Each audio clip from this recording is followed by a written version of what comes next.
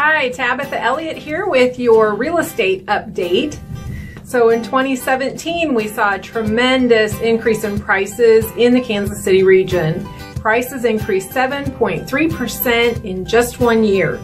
And there's really no sign of it slowing down. Economists are predicting another 6% increase in prices over the coming year. So why is that? What is causing this tremendous demand? Well, to some degree, it's due to the very short supply of homes we have on the market. So we always talk about, people ask, is it a buyer's market? Is it a seller's market? One of the best ways to judge is based on the supply.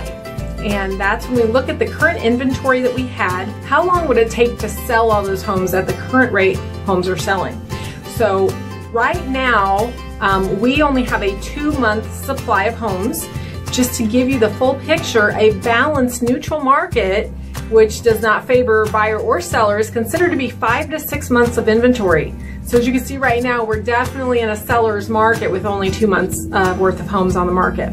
So it's definitely, if you know anyone that's interested in selling, it's a good time to sell your home. And for buyers, the interest rates are very low. They are predicting they'll continue to creep up in the future. So it's also considerably a good time to buy if you can find a suitable home. It does take a little longer searching than it used to sometimes in this market. I would love to answer any questions you have about the market. I do complimentary consultations for buyers or sellers. Love to talk to people about the market. Feel free to contact me at any time.